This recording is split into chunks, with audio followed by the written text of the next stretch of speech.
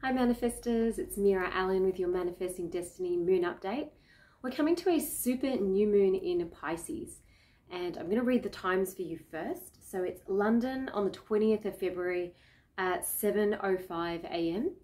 For Sydney, Australia, 20th of February at 6:05 p.m. in the evening. And for Brisbane, that'd be 5:05 p.m. in the evening. For LA, 19th of February at 11:05 in the evening. And New York, 20th of February at 2:05 a.m. in the middle of the night. So roughly where you are in the world. You can always Google where you are in the world.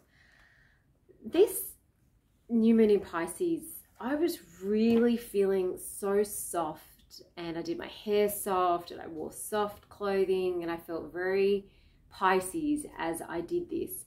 I felt quite dreamy. I slept in this morning. I've had a very slow and gentle Piscean morning, and it's been very healing and gentle for me personally.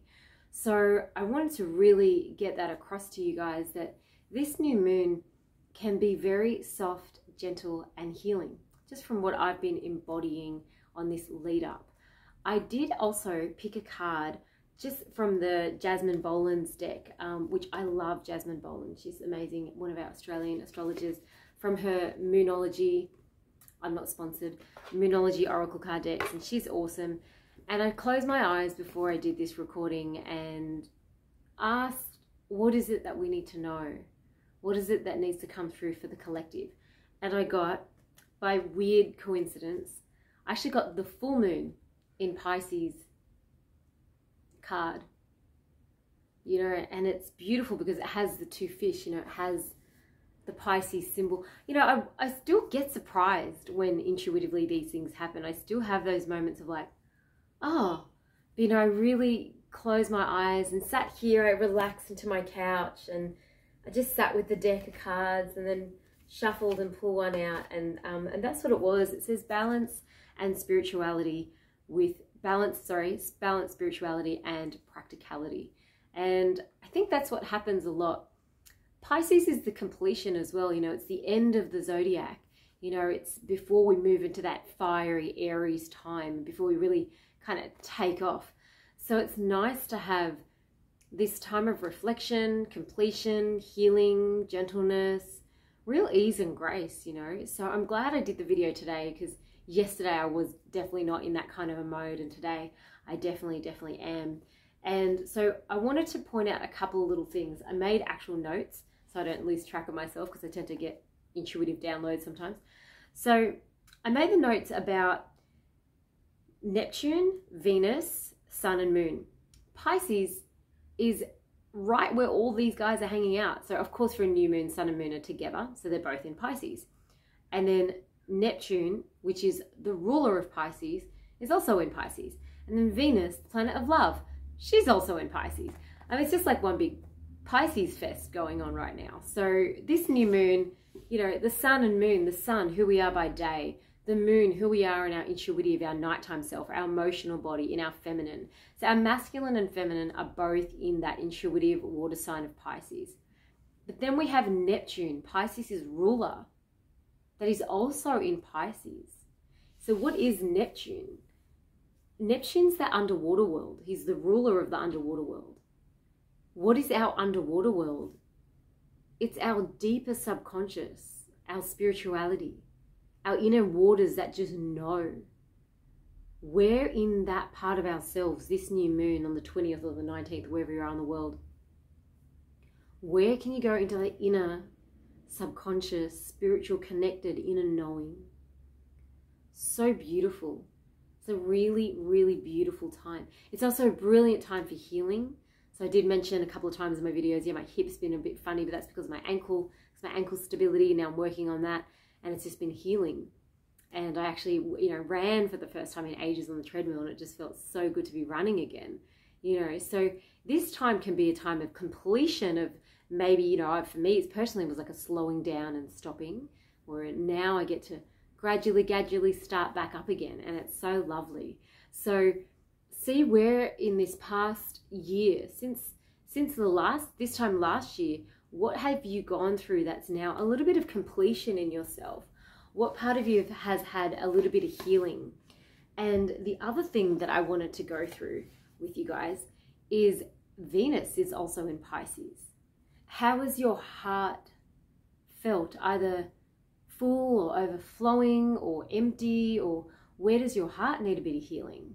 So this Pisces time, I mean, for some people it could be, you know, the part of your life that might be healing is physical, like my ankle's been physically needing healing.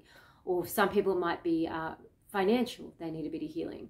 Or for some people it's the Venus that's gone into Pisces, where it's your heart that needs a bit of healing, or your relationships. So just have a look at what in your life over this next couple of days till this new moon, what in your life needs a little bit of soothing, needs a bit of gentleness, needs a bit of healing. I mean, my ankle definitely needed a bit of strengthening actually to give it its healing. So where in your life can you give something some attention, some strength to give it the healing that it deserves? Because remember that card I picked out with Yasmin Boland? It said the balance between the spirituality and practicality. You know, it'd be all nice and fluffy and roses if we go to live in this beautiful Piscean, intuitive, spiritual world all day. I know I'd like to just sit in my hammock and look at the sky all day and just float around the ocean. But that's not the reality of life. There's all these practical things that we do. And so we've got to keep a nice balance of our internal meditative space and our practice versus being out in the world and with people. And, you know, there's all these dynamics that go on in relationships as well. So we're always in that world, and the monetary side of the world, and the physical wealth, and the physical health. So all these things that we've got to look at, balancing our spirituality to our practicality. This new moon though, I wanted to do a little fun, intuitive thing, because that's what I like to do. So why not, especially because it's new moon in Pisces. And when it's a super new moon, it just means the moon's closer to the earth. And so we won't, so some people get confused with the new moon and the full moon. And I realized, you know, because I've been so lunar since my childhood, I never questioned what a new moon and a full moon was. I always thought it was just very obvious that the new moon is completely dark, you know, and there's no light of the sun. The earth is completely blocking out. The shadow of the earth is the exact same size as the face of the moon in terms of the distance from the sun. It's such a dynamic and perfect dance between the masculine and the feminine. It's just quite powerful, like the sun as in being in that masculine, shining its light on the face of the moon. It's feminine and gives it that full moon glow. So when there's a new moon, the masculine is unable to shine that light on the feminine, and the feminine withdraws and goes within. When I say feminine, humans, our inside, our emotional self, our nighttime self, our inner self, our spiritual self, our subconscious self, our Neptunian self goes within into that dark space. It's a brilliant time for deepening your meditation practice and journeying inside. Very, very powerful time for that when it's a new moon in Pisces. So let's see what our little light deck says. And this one's from Rebecca Campbell, another beautiful Aussie woman. And what does this new moon in Pisces bring for the collective, for our manifesting? Got a really powerful card, protection. You are protected. Calling back your power, cutting the cords, and soul retrieval. It's interesting it says cutting the cords and soul retrieval. A big part of Pisces is the closure, which I mentioned earlier, being the last sign of the zodiac. And it's very evolved spiritually, Pisces. There's a knowing that wants to help the world in a greater way. It wants to help the spiritual inner world in a deeper way as well. This Piscean time that we're literally about to enter into, it is also when we look at our karmic beginnings and endings. We look at our karmic cycles that start, begin, close, ended. What do they feel like? And I really feel like it's time to look at all those aspects, especially those 4 aspects which Pisces is sitting in right now. The sun self, who you are in your career, in your daylight, in your day self. Who do you present to the world? Your sun self, you know, your vocation, your work, or who sees you in the daytime. So what is it that your sun service providing self looks like, and what's had closure there? And then having a look at your moon self, your emotional body. in your, also your spiritual body, in your feminine part of yourself, how you connect to nurture, nature, receive. You know, I've had a pedicure this week, I've had a massage, I've had 2 massages this week. You know, how do you receive? How do you nurture inwardly? You know, I've been really eating lots of broccoli. Suddenly, tons of broccoli has been a really big thing for me to bring into my life lately. So what's happened for you in your inner waters, your intuition and your feminine part of yourself, the way you nurture yourself. And then also Pisces being in Neptune, what do you put into your subconscious? What do you watch before you go to sleep? What do you watch first thing when you wake up in the morning? Or what do you read? Or what do you do? What do you listen to? What music are you hearing when you are, you know, going about your day? The other part that says cut the cords, soul retrieval, and call back your power. Looks quite boundary, this card. Just, if you can see that clearly.